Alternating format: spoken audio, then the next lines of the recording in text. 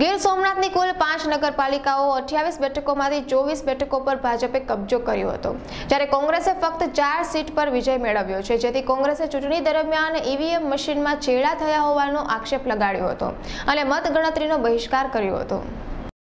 આજની અમારી માંગ ફરીથી મતદાન કરવું, ઈવીએમ અને બેલેટથી કરવું અને આ પરિણામ છે અમને માન્ય નથી। અમારા સભ્યોએ બહિષ્કાર કર્યા પછી બહાર નીકળી ગયા પછી પણ ગણતરી ન થઈ શકે, કાયદાકીય રીતે આની ગણતરી ન થઈ શકે, એમ છતાં એ લોકોએ ગણતરી કરીને પરિણામ જાહેર કરી દીધું છે। અમને આ પરિણામ માન્ય નથી અને જ્યાં સુધી આનો નિર્ણય ન આવે અમે અહીંયા ઉપવાસ ઉપર બેસવાના છે। એમની ખાસ રજૂઆત જે છે એ ઈવીએમ સાથે ચેડા થવાની કરેલી,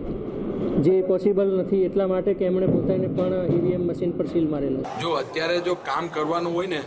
તો કામ તો ઘણા જ છે, એટલે કામનો કોઈ પ્રકાર જ ન હોય, કારણ કે કામ કરવા માટે જ નગરપાલિકા ઊભી છે। કે નગરપાલિકાનું કામ જ એવું છે કે નગરપાલિકા એટલે સફાઈ, લાઇટ, રોડ, એ તો મોટામાં મોટું કામ છે, અને લાઇટ એટલે એના કારણે હજી પણ અમે આને ડેવલપ કરવા માગીએ છીએ કોડીનાર, કારણ કે કોડીનાર શહેર અમે